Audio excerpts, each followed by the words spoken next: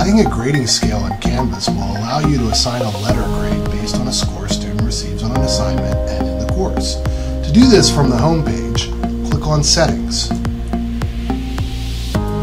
Then scroll down until you see Enable Course Grading Scheme. Once you check that off, you'll get the option to set the grading scheme. The default grading scheme is here.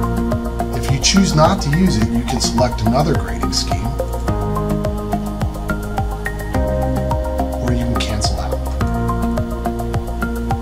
To add your own grading scheme, click on Manage Grading Schemes, and then click on Add Grading Scheme.